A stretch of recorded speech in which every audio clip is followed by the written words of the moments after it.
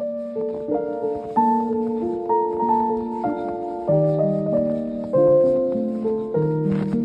just want to say the greenhouse gives so much life. So happy in here.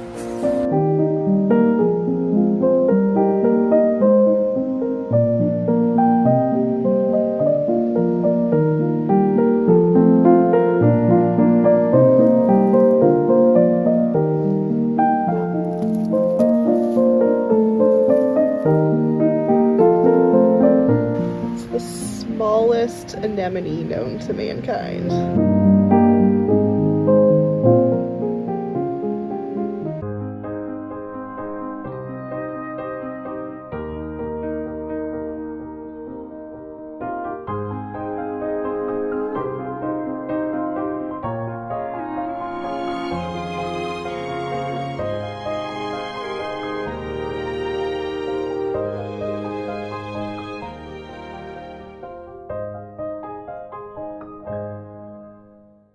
Hey everyone, it's Brittany from Bee Flowers. We are growing and designing here in Zone 6A, Southwestern Ontario, Canada.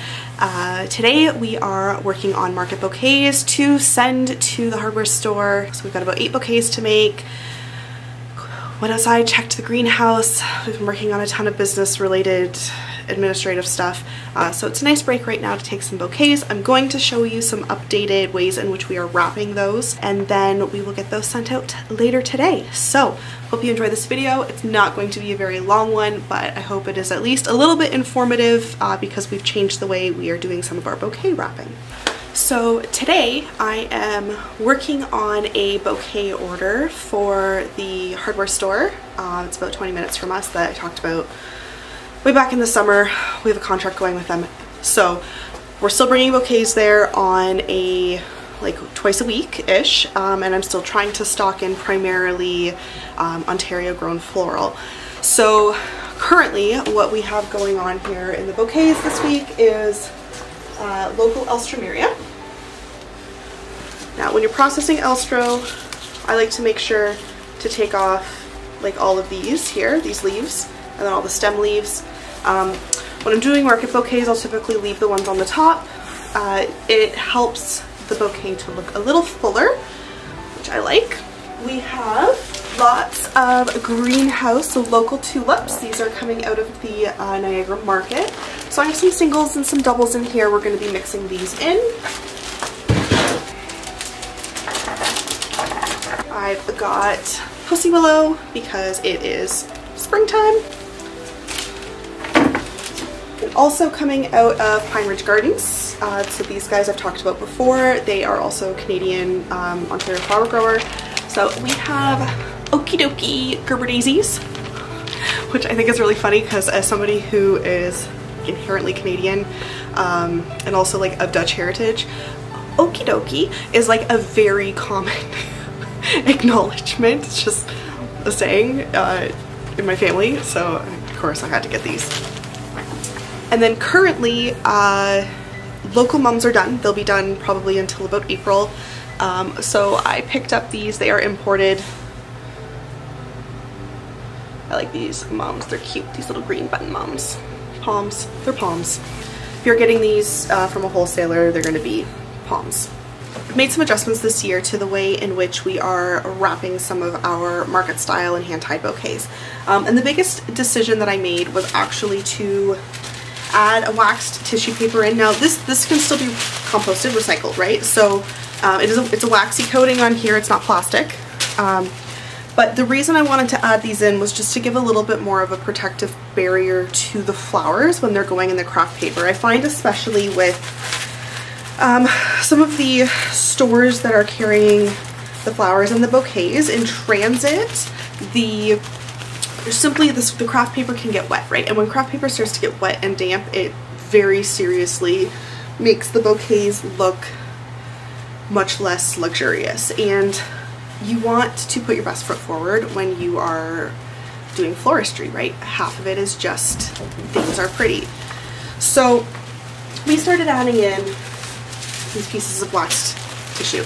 Now when I fold it, so we get them They are rectangular like this, and I will typically fold them on a bit of an angle so that you're still getting that nice little triangle. And then when they fit in my 18 by 18 piece of paper here, so I'm still using my 18 by 18 craft paper from Uline, I'm folding that little piece down still, and then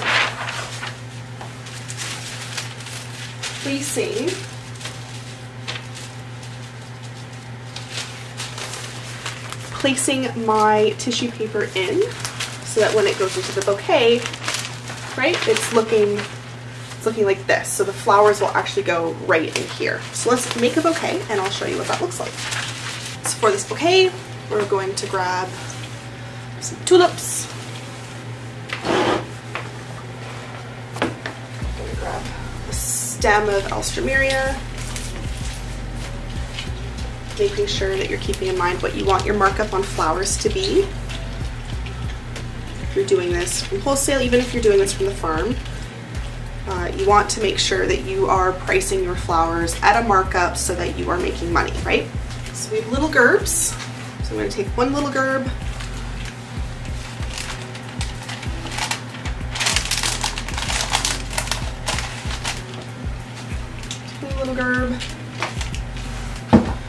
balance it off with a yellow tulip, add in my stem here, right, pussy willow,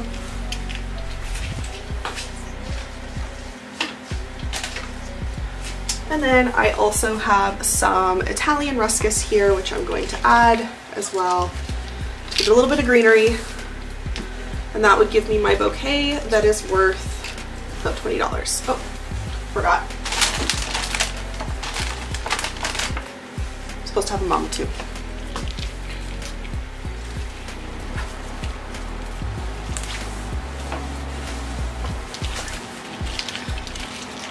So that gives you your nice spring bouquet, right? It's worth about $20 here. So it doesn't look like much, right? Because that's the thing with market bouquets, is they tend to look kind of small. I get this question a lot, is like, how do I get the pricing? How do I get that pricing, right? Well, the biggest part of it is I make sure that my markup makes sense, and taking that extra time to make sure that your packaging looks great really does make your product look luxurious, makes people want it. And this, the way I've arranged it, you can put it nicely into like a tall vase at home, and these tulips will keep going for, you know, a good 10 days. So it's definitely worth it.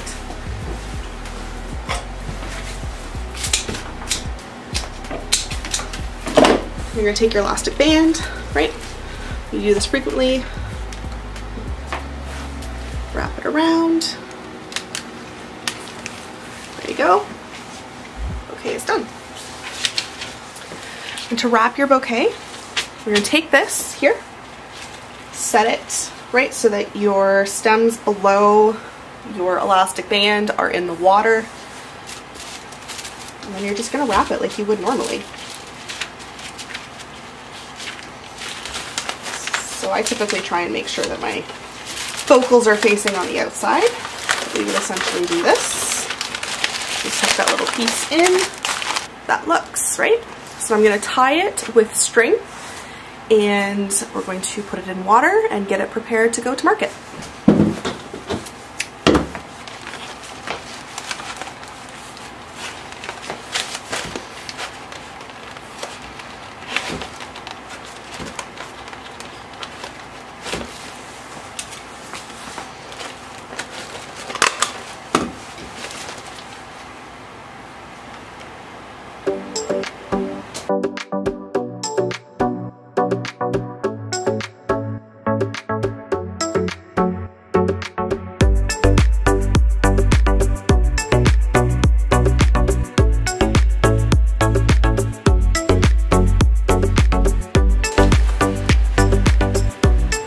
Sometimes instead of gerbs, I decide that I would like to use a rose instead. This variety I brought in earlier this week. Very, very pretty blush rose. Then I just compensate the pricing to make sure that I'm still hitting my margins. So whereas gerberas, 2 gerberas tend to be a little cheaper than just a regular rose, I will make sure to compensate that so that I'm using 1 rose, like 1 focal instead of the 2.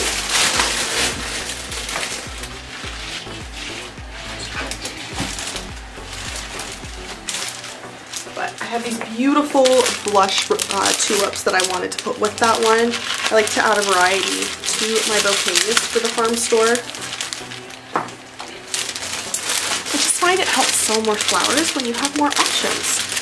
For market, we find that batching the flowers works really, really well, especially in the summer when you've got just buckets and buckets full of floral, right? But in the wintertime when we're only doing, you know, like maybe sending out about 8 bouquets at a time, I like to make sure that there's a variety there so that when customers are looking, they can kind of mull over what they want to choose.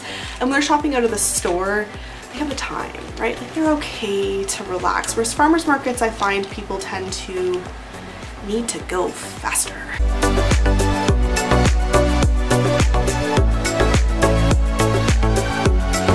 And again, the goal here is just to make something cute that's an easy grab and go option.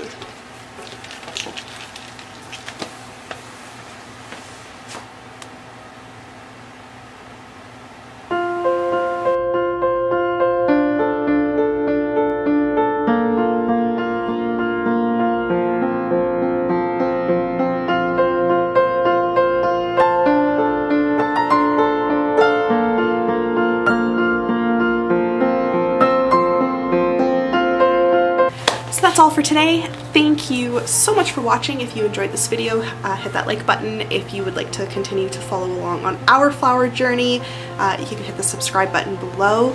As always, thank you so much for watching. If you have any questions about the way we're wrapping, about the way in which we are wrapping bouquets, you can post those down below. Hope you guys have a great day. Thank you so much. Bye.